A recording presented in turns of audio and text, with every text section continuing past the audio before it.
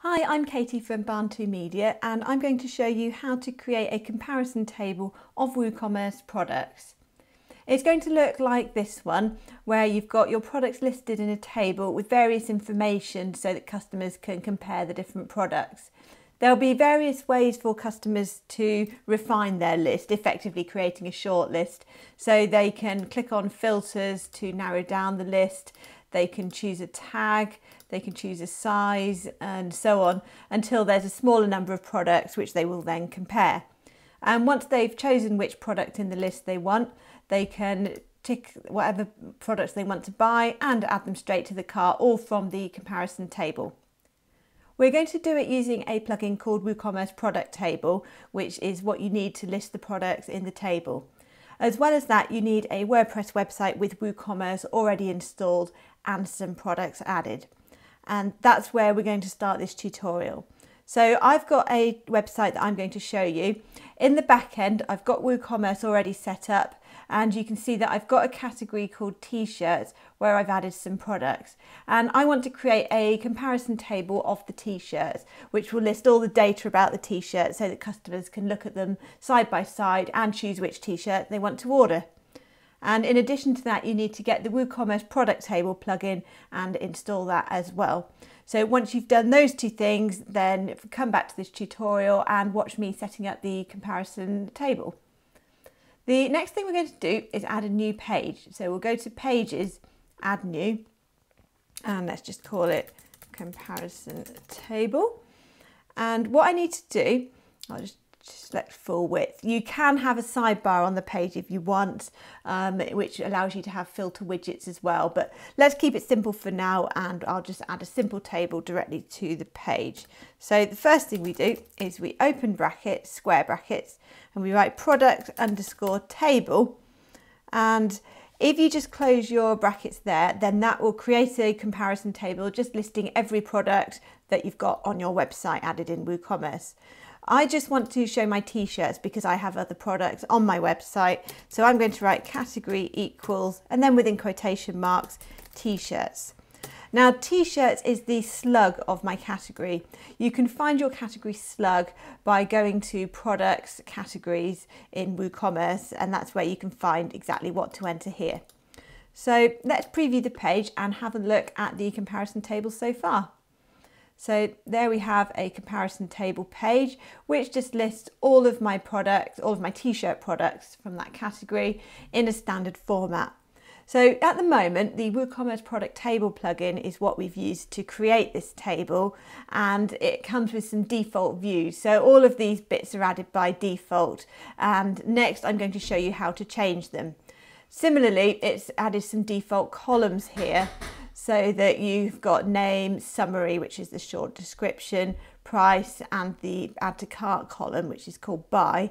And I'll also show you how to change that to make it even more like a comparison table so that customers can really compare the data about your products and decide which ones they want. Now we're going to go back to the table page where we just added the shortcode, and let's do the columns next. So what I want to do is tell WooCommerce Product Table which columns to include in the table. We're going to write columns equals, and this is all within the square brackets I showed you before. And then in quotation marks, I'm going to list some columns. Now it's really flexible. You do not have to have the same columns as me, and we have a very detailed knowledge base which shows you which columns are available. But I'm going to use some that I think will be popular for a product comparison table. So the first one I want is image, which will show a thumbnail image, which will be the main product image. I want the product name to appear. I'm pretty sure all of you are likely to want that. And then we want categories, which will list the categories that each product are in. That's actually not that relevant to what I'm doing because I'm only showing them from the t-shirts categories, but I'm showing you that because if you were just listing all your products in the same table, then categories is a really easy way for customers to narrow down the list. So I'll show you how that works. Now I'm going to do something a little bit more complicated, which is to show products attributes. Now attributes are what you add under products attributes, and you can then select them for each product. And on my website for my t-shirts, I have used size and colour as different attributes. And so once you've done that, then you can use WooCommerce product table to display them, and as you'll see in a minute, also to filter by them. So to display an attribute, you need to write ATT colon and then the slug for the attribute that you've created, which again you will find under product attributes. And I happen to know that my slug is colour, and the other attribute I want is size. So I write ATT colon again, and the slug for this attribute is size.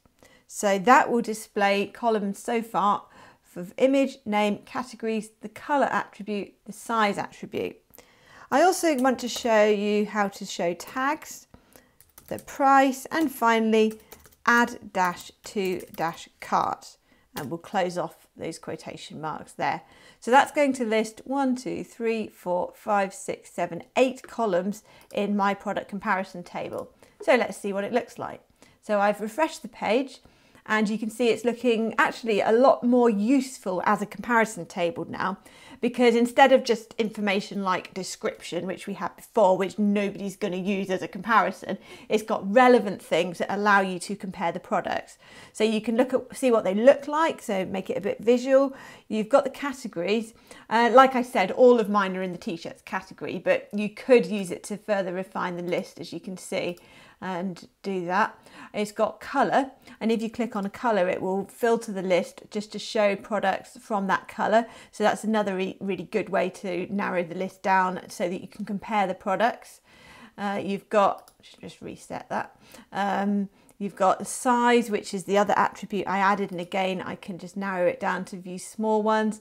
And you've got tags, which are the product tags that you can add to each product. So if you're using those, then you can again narrow down the list and just compare products with a specific tag. So I've added 4 different ways of comparing the products based on data, which you can actually click on to narrow down the comparison list. In addition, you've got price, and you can click on any column to sort by price. So if customers want to compare the price of your products, then including the price column is a really handy way to do that. So that's made it a lot more useful already, but the only way to filter at the moment is to click on something. I realise not all customers will realise that, so it's better to make filters options more obvious to people.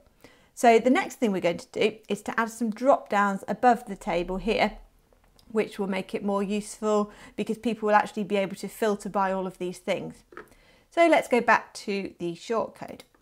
So to add filter drop downs above the comparison table, you want to write filters equals, and then in quotation marks, you can either write filters equals true, and that will list all possible filters using sort of default settings, or you can actually control exactly which filters to use. And that's what I'm going to show you to make sure you know how to do it. So I want filters for categories, tags, and then I'm going to do my 2 attributes. So that's exactly the same terminology as I used to add them as columns. So it's at colon size and at colon colour.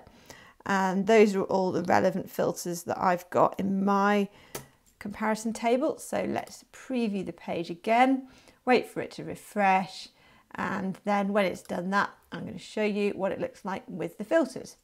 So we've got one for categories, one for tags. See how they work like that. You can always reset it using the reset button. We've got one for size, and we've got a colour as well. So you can use all of that to compare products and narrow down the list. But as you can see, it's starting to look a little bit cluttered. Things like this are kind of, I would say, distracting from the relevant ways of comparing products, which is through filters and the search box. And you probably haven't noticed, but there's also this at the bottom of the table. So feel free to keep them if you want, but I'm going to show you how to hide these elements now.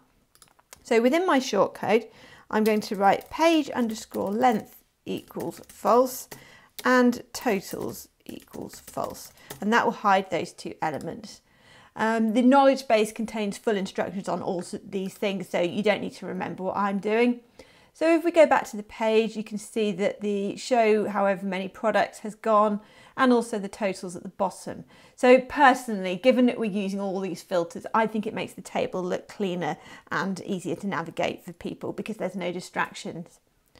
And the final thing I'm going to do to complete my comparison table is to make it easier for customers to add products to the cart.